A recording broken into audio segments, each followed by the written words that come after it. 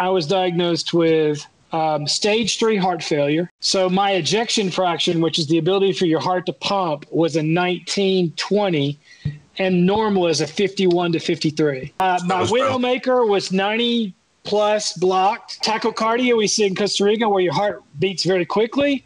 Mm-hmm. And I had my left ventricular wall was enlarged 200%. And then the heart wasn't firing right either. So I had AFib or whatever it's called, where it doesn't fire correctly. Yes. So pretty much I was diagnosed with everything you could possibly have wrong with the heart. Hi, Ken. Thank you so much for joining me today. Your story is super inspiring. I know my audience will get a lot out of it. I wouldn't be surprised if we even save 1 or 2 lives here today. So thank you so much for joining. Oh, it's awesome to be here, man. It's really good to be here. Thank you. So in 2017, at 430 pounds body weight, you were diagnosed with several heart issues that resulted in your heart only working at 10% of capacity. What led you to that level of weight gain and ill health? What was the sort of path of that? Well, I am I'm a Southern redneck. I grew up in the land of fried chicken and eating lots of meat and all the grease you could possibly put on your plate. And I also, on top of that, had a mom who grew up in Texas. So she was a great Tex-Mex cook. And then my father owned an Italian restaurant. So I grew up in a family of food. And so food was celebration for me. Mm-hmm. And for me, I began to eat and eat and eat because I love to eat. And then I think, like anything, that turns into an addiction. And I became a food addict. And basically, I love to enable other people to eat just like me. That was exactly it. So food was love almost. Oh, it was. It was me. That was my mom had me when she was 47. I was an only child. So for me, the way she showed me she loved me was to feed me. And she did a great job at it. And so when I was an active teenager, I kept my weight pretty under control, although I was always pudgy. But then once I got into kind of adult life and got into the sedentary lawyer life, my weight just went off the charts. Okay. And so when you got up to that weight, how were you coping with day-to-day life? Was it a struggle kind of physically or mentally? Yeah, the interesting thing was when people would say to me, "You're so light on your feet." Because I danced, I still exercised. I live in Costa Rica, and at least for the last, for the first 7 years in Costa Rica, I was going up and down the farm. It was hard, but on the inside, there was an athlete. There's no doubt about it. On the inside, there was this will to be normal in terms of my physical activity. But at 50, it caught up with me. Right.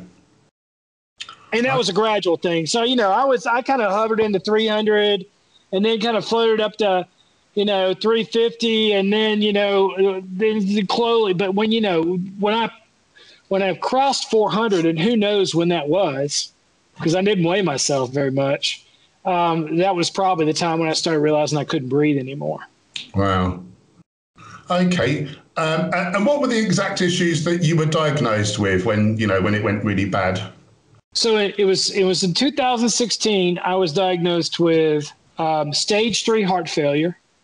So my ejection fraction, which is the ability for your heart to pump, was a 19/20, and normal is a 51/53.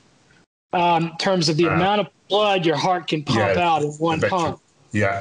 Okay. My widowmaker was 90 plus blocked, and the one to the left of it was 60 blocked, and another one was 80 blocked. Wow. And these are coronary arteries. Coronary arteries, and then I had tachycardia we see in Costa Rica, where your heart beats very quickly. Mm-hmm. And I had my left ventricular wall was enlarged 200%. So, Wow. and then the heart wasn't firing right either. So I had AFib or whatever it's called, where it doesn't fire correctly. Yes. So pretty much I was diagnosed with everything you could possibly have wrong with the heart. Wow. Wow. How frightening was that? It was surreal. I mean, I got off a plane in December 16th, 2016. Right. Couldn't breathe. Took me 7 stops just to get through the little airport to baggage claim. And they took me out in a wheelchair. I got in the car. They drove me to the hospital, and all these things began to present themselves, but I was stable. So I went home. After that, I went home with the idea that I was going to come back and have all these tests the next week. And I'm sitting on my front porch at 5 a.m. in Costa Rica. And I'm sitting there and I'm praying. I'm going, God, what do you want me to see? I don't get it. I get it. I'm listening. And nothing came. And the only thing that came, Paul, was to type into my Kindle heart disease and diet. And I did. And there were 247 books on heart disease and diet at that time. I have the screenshot. And I thumbing through them, Ornish, all the different ones, and I land on Prevent and Reverse Heart Disease by Caldwell Esselstyn. And I bought it, and I read it between 6 and 10 in the morning. Wow. And I told my wife, I said, Yami, I'm going to have my first whole food plant-based no oil meal for lunch today. We lunch at 11 o'clock. Nice. And Paul, I haven't violated the diet once, not one time, in 47 months. Wow, that's amazing. And so here's the crazy thing. One more thing that you can't explain.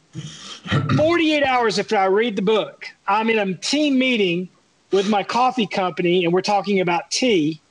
And 2 of the people in the meeting say, what are you doing with this situation you have? I said, well, I'm eating a whole food plant-based no oil meal. He said, no oil diet. And they're like, well, we are too. We started 2 weeks ago. Wow. I'm like, you're kidding me. And they're like, yeah. And I said, well, tell me about it. He says, well, it's this doctor named Caldwell Esselstyn. How do you know about Caldwell Esselstyn? Well, we met his son, Rip, 2 weeks ago at a party in Austin. Wow. And he gave us a copy of his book. They had gotten a copy of the same book I'd read 48 hours earlier. What's the odds of that? That's crazy. Okay. Then 6 weeks after I was diagnosed with all these things, right, I get an email from Ann Esselstyn. Ann Esselstyn, Dr. Esselstyn's wife, and says, Caldwell would like to have a conversation with you. Turns out that Rip is good friends with the owner of the tea company we work with. Wow. And so out of the blue, I read his book on my porch in the middle of the morning on the 16th. I'm having a conversation with Caldwell Esselstyn 6 weeks later. Wow, that's fantastic. Go figure that. Yeah, it's a crazy, crazy world. That's all I know. I know, man. How did other friends and family respond to your new diet? Well, my wife, she was just a blessing to cook for me. She fought it for a while. And then finally, I think she was having problems with asthma and gastritis and hypoglycemia. And so she went on the diet with me about 6 weeks in, or 6 months in. Right. And she has cured her asthma. She has no asthma. Nice. She has no hypoglycemia. She has no stomach issues anymore, no migraines, skin and hair much better. And so she swears by it. So she's been on the diet now for 42 months. Wow. That makes it so much easier when your partner is on board, hey? Wow, for sure. That's lovely. Oh, bless her. That's great that she's had such success as well. And so I do. Yeah, that's lovely. So how was the road to recovery? How did that go? So I was doing the normal that you do as a heart failure patient, going through cardiac rehab. They gave me stents.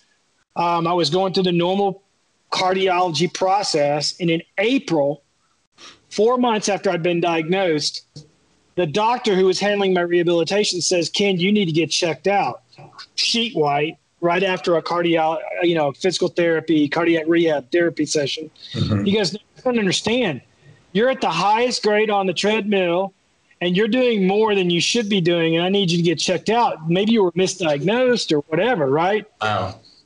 So in May, I go to the cardiologist, the one that had talked about pacemakers, and the word transplant had been used once early on in the process. And I walk in, and he does the echocardiogram, the ultrasound on my heart. He does it 3 times. I know, I could hear the machine recycling and doing this. And he's texting. Another doctor comes in, looking at it, and he looks at me and says, Ken, can I see you in my office in 40 minutes? I went sheet white again. He goes, grab my hand, and he says, no, you don't understand, Ken. Your heart's improved 86% in 4 months. That's medically impossible. Wow. So the swelling had reduced by 50%. So I get out of that. I call Dr. Esselstyn and Rip on the phone, and they're going, we can't understand that, but that's awesome. Will you come speak at our next event? And so they flew me up to go speak at their event in August. That was 8 months I had been diagnosed. And at that point, I'd lost 138 pounds. Wow. And I'd lost 100 at my first checkup. And then 10 months post diagnosis, I go back for a checkup. And this time the cardiologist looks at me and I go, is it good? And he goes, no, it's not good. It's great. It's as if you've never had any past or present heart problem. Wow. And I ran my first official 5K race the week after that 10-month checkup. And now I run 10Ks all the time. Wow, that is amazing. Wow. My heart's completely normal. That is fantastic. So your widowmaker was at least 90% blocked, you said. One of the other coronary arteries, 80%. Do you know what they're down to now? Have they talked about those figures? They're normal. Okay. So like you said, like nothing. I mean, the stents, they put the stents in because that was the right thing to do at the time. Yeah. But the stents are basically there and they're not even being used anymore. The whole idea of eating green leafy vegetables and stimulating your endothelial process and creating all this nitric oxide flowing through your veins creates this natural bypass phenomenon where your circular system, I can't speak in English anymore. I struggle at the best of times. All of the veins and arteries become much more efficient and you begin to heal yourself. I mean, it just heals. It's just amazing. And so just to give you a sense, right now I'm doing a 30-minute HIIT training where I can take my heart from 80 to 162 and then it drops 5 beats within the first minute. Wow. So, I mean, my cardiologist has gone plant-based. He is now plant-based. Oh, that's some proper, I don't know what the word is I'm looking for. That's a really good recommendation, isn't it? If your cardiologist is doing it, you're obviously doing something wrong. It's highly ironic too. And he's also a cyclist. He bikes, and he's like saying, I can't get over how quickly I can recycle. I mean, I don't have the pain. I get my energy back a lot quicker the next day. I'm like, well, that's what it is. I mean, he's like, but I can't believe you. So I've lost 201 pounds in 4 years. Wow. I gained 17 pounds of muscle weight. And I've gone from a size 56-inch waist to a 34, 36-inch waist now. Wow. Yeah, that's the same as me. That's fantastic. My hat is off to you, sir. That is really, really good. So, to have gone from 90 to 80% blocked and whatever to not being detectable now, you've got to reverse the atherosclerosis, would you say? I don't think, I'm sure there's some, but it's going in the other direction. I mean, right now, I'll give you a sense, my ejection fraction's a 62. Nice. That's like an athlete. My resting heart rate is right around a 55 now. Wow. That's impressive. So, I mean, you know, and I still weigh 248 pounds right now. Yeah. That is amazing. My hat is off to you, sir. My hat is off to you. That's some amazing dedication. I love it. So what does a typical day's eating look like for you nowadays? So I lost most of my weight on a much more carbohydrates because a plant-based diet is so much easier when you're eating carbs, and carbs are not an enemy. I mean, I found that out. I mean, I lost 200 pounds eating 60% carbs, 20% fat, and 20% protein. Only 60 grams of protein, 70 grams of protein a day. Problem was I hit a wall. Mm-hmm. So now I'm actually eating about 40% protein a day now in my meal. So about 180 grams of protein. So a typical day for me, I mean, the typical day for me is a half cup of dried oatmeal or entire integral whole oatmeal, not processed. A cup of protein powder, a cup of blueberries, a cup of almond milk. And then every meal, I eat 2 to 3 cups of cooked green leafy vegetables. Every single meal. What are your faves? So my number one fave is Tuscan kale. I love the dinosaur kale, the ones that are the big green ones. Yeah. Bok choy. I love Bok choy is awesome. Swiss chard. And then I guess my least favorite, but I eat a lot of it, is just good old curly kale. It's just a little bit more chewy and that. But I eat 6 to 10 cups of green leafy vegetables a day. Wow, that's impressive. I love it. And then for lunch, usually is my big meal. And that's going to be usually a roasted vegetable, like roasted squash, zucchini, whatever, a couple of cups of beans, and then maybe 1 cup of integral rice or a cup of quinoa, and then my greens. And then at night usually is a little bit lighter. I'll have like a baked potato, and then I'll put in it. One of my favorite things is to take green leafy vegetables and chop them up and mix in an avocado with them with some nutritional yeast.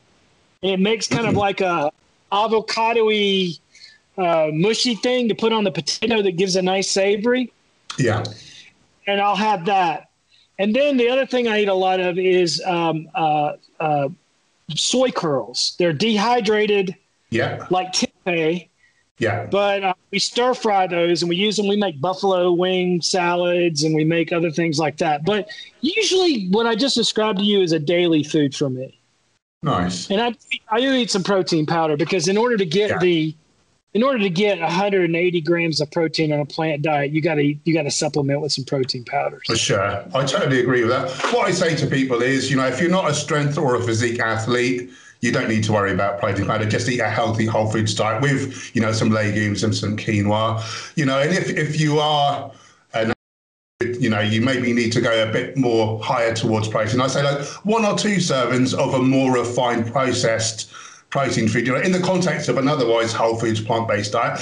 Is it optimal? Probably not, but you'll probably be okay. It's my feeling. Well, I never eat protein alone either. I'm always mixing it with blueberries, or I'm mixing it with oatmeal or whatever. Yeah. And the other side of it is that I reached a plateau and I really need to build muscle, and I'm 53 years old. And so you can lift all you want, but you've got to get the protein in there to make it happen. And then that's what's actually causing me to break my plateau right now and start to lose weight again. Yeah, fantastic. Well done, you. Does it help living in Costa Rica? I understand that you have some of the very best fruit in the world. Is that true? Oh, I mean, if you were going to be whole foods plant-based, Costa Rica would be the place to be. And I have a garden, which you can't see right now because it's too cloudy, but I can show you. It's really right here. Right. And we grow between 70 and 80 bunches a week of green leafy vegetables. Oh, you grow your own. Fantastic. Oh, it's completely organic. So we grow all of our own fruits and vegetables here. And so literally all the bananas, all the plantains, all the limes, all the mangoes, grapefruit, you name it, we grow here on the farm. And then I have this big garden and I grow everything here that I can. I'm so jealous. So, do you miss animal products at all? Not at all anymore. Now, you're talking about a guy who used to kill a half a chicken like nobody's business. Mm-hmm. But it actually repulses me now. Wow. My palate has changed so much that I see like a big steak, and you find yourself turning your head. You're like, I know, not to judge whoever's eating in front of you, but most of the time, the people that are eating in front of me now, they feel uncomfortable because they knew me when I was 430 pounds. They're going like, well, Ken got to be 430 pounds by eating this steak. So maybe, so maybe it's onto something. Yeah. The crazy thing about eating plant-based, Paul, is you don't have the grease in your kitchen anymore. It's easier to wash your dishes. It's easier to prepare your food. You don't have to worry about your freezer going out and losing all your meat. I mean, it's just a completely different world. It is. When I was bodybuilding, I was eating 5 large chicken breasts a day. And I used to joke, it was a half joke. This might be a bit off colour, so excuse this. But I used to joke that I was half the day preparing food, eating food, and then try to eliminate like all this meat, which has not got fibre. Felt like it took half my day up just to do these things. I know. And the crazy thing is you start looking at it and you start looking at the people that eat a lot of meat, either they're doing keto or whatever they're doing. And you go and you actually calculate, you sit down with them and say, okay, let's just put in what you just ate today in Fitness Pal. Okay. And they're eating maybe 20 grams of fiber. Yeah. Maybe. I eat 70 to 80 all day long, 60 to 80 grams of fiber all day long because of all the green leafy vegetables. You don't spend a lot of energy trying to keep yourself clean inside. Yeah. Which is huge. Yeah. Yeah, I completely agree. I imagine that you feel very grateful towards Dr. Esselstyn. Would that be fair to say? Oh, man. I'll tell you, I had this, here I am in upstate New York on a stage. There's 800 people on it, the thing, and I'm not afraid to public speak. I was a lawyer my whole life. But I'm getting up like, what am I going to say to all these people? You know? And I look over and I go, I found this guy on my Kindle.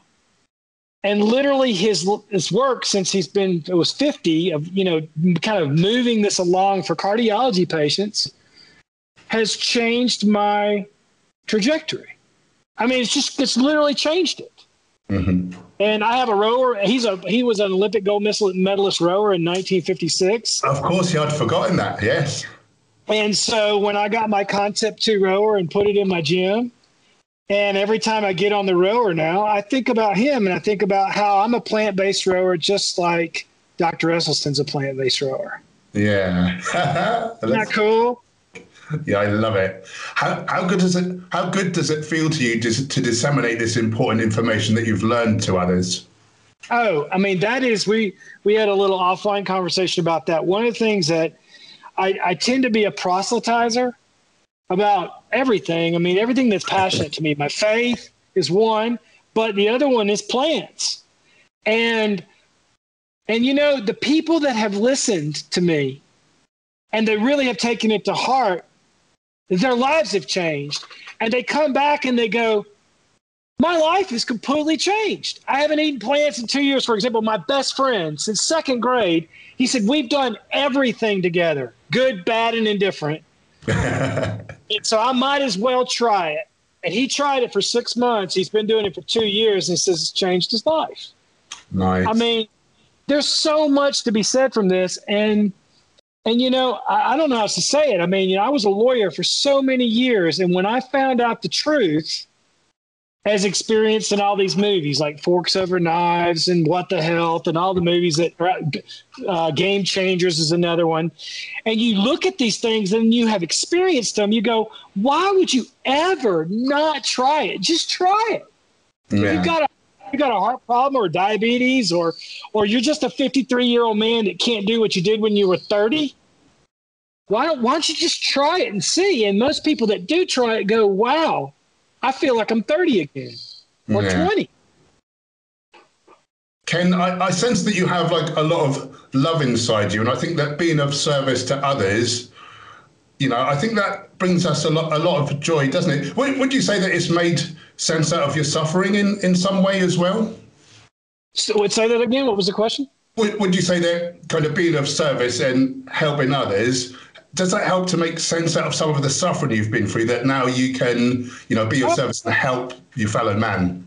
Yeah, in my faith tradition, there's a very famous scripture that says that God allows us to suffer so that we can then empathize and understand the suffering of others and then walk with them through it. And so for me, one of the things that I see now is like, I'll be, you know, I won't go up. I mean, I won't, but if I was engaged, I would, but I can tell you where my heart is. If I'm sitting in an airport line, and I used to fly a lot before COVID, and I used to remember people looking at me. I was 430 pounds, and I know what was going through that person's mind. Is that guy going to be sitting next to me on the plane?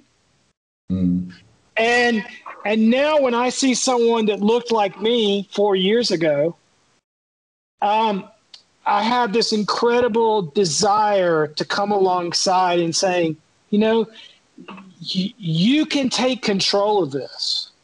You don't have to listen to doctors, and you don't have to listen to all the noise out there about all the different fads and all those different things. It really goes back down to what's so simple and very commonsensical. Eat something that's natural with plants and stay away from the Western diet, and you will begin to change. This is not like some revolutionary concept. It's the way we were designed to eat from the very beginning. Yes. Yeah. I believe, I mean, I don't know a whole lot about religion. I keep an open mind to everything, but I don't know a whole lot. But I understand with the Garden of Eden, was it something like we were given like the fruits of the tree and the seeds of the land? And then when we kind of sinned and then we started to eat animals, have I got that right? That's right. That's right. And that's one of the things that's interesting there. That before the fall, before we ate of the tree that we shouldn't have eaten of, right? God said you can eat all of the fruits and the seeds and the trees, because before the fall there was no death, and so you can't eat something that hasn't died. And so that was the way it was. And then after the fall, we were allowed to eat that, but it was very highly regulated. At least one group of people, the Israelites, it was very highly regulated what they could and couldn't eat. And even today, an Orthodox Jew is going to eat, not going to eat pork and not going to eat shellfish. And it's very interesting, right? And then you start looking around the Mediterranean, right? That whole area. It's still back in the day, before it was westernized, it was very plant-based driven. And the olive oil they ate was olive oil that came hand pressed out of their own trees. Right. So there was a very, I mean, you know, what's your go-to when you go out to eat? It's either, for me, it's either Eastern food or it's Middle Eastern food. Yeah. I mean, if I can find some falafel or some something like that, that's my haven in a plant-based world. Yeah. Well, that's what they eat. Yeah. That's it. for more than you wanted to know. But yeah. So you're talking about your faith. Was your faith helpful to you in any way in terms of recovery? Oh, absolutely. I mean, well, first of all, even Caldwell Esselstyn, the doctor who wrote the book, said, we can't explain why your cardiomyopathy, we can't explain why your heart shrunk, why it's normal. Wow. Medically, we can't explain it. My cardiologist said medically it's impossible. My internist said medically impossible. So certainly I believe completely that God used plants and used me putting my skin in the game as an act in my healing. There's no doubt about it. God wants you to have skin in the game, right? This is not just like a poof. He can, but there's this idea of like, you got to be involved in it. And so for me, the plants was my act of doing it. And now it's the gym. Every time I go into the gym and I'm doing, I'm doing like, 5 sets of heavy deadlifts, right? You know, I'm completely thinking about the guy that was 430 pounds that couldn't walk to the gym before and going, thank you. It's my way of praise. It's my way of worship. The gym and eating and all those things now are an expression of my faith. And it's really, really a beautiful thing. Yeah. So that's what happened. So I was healed. There's no doubt about it. Definitely was healed using plants. I love it. Is there anything else you'd like to add before we wrap up today, Ken? Well, you know, I just appreciate, I mean, when I didn't know you before. You reached out to me on Facebook. But all of us that have health issues or want to be healthier are on a journey together. Mm-hmm. And right now, like somewhere in the world, there's so much noise everywhere about politics, about religion, about what we should eat, who we should be with, what we should buy, all of those things, right? Yeah. And one of the things I've found is that eating this lifestyle is a way to become very simple about a very important thing in our life. I mean, what we put in our mouth and eat every day is the most fundamental thing we do as human beings to survive. Yeah. And if we just got simple about that and didn't listen to all the noise and just used our common sense and looked around us and say, wow, that guy lost 200 pounds. I mean, we would all be so much better. Yeah. We would all be so much better. It's all there for us to see, isn't it? You know, we just need to. It is. Yeah. I love it. Fantastic, Ken. Do you have any social media accounts or anything else you'd like to promote? I mean, would love for you guys to look me up. I'm Ken Lander on Facebook. I'm with a company called Thrive Farmers. So actually, I'm a coffee farmer in Costa Rica, and we have a company that actually helps farmers take their coffee to market and tea farmers to take their tea to market. And so farming is a big part of my life. And so you can find me on the web, and I'm always available to give a hand and a word of encouragement to anyone who's on a journey like this. Bless your heart. Ken, thank you for your time and for all the work you do to promote this healthy lifestyle for the benefit of others. Thank you so much. You're very welcome. Thanks, Paul. Thank you, brother.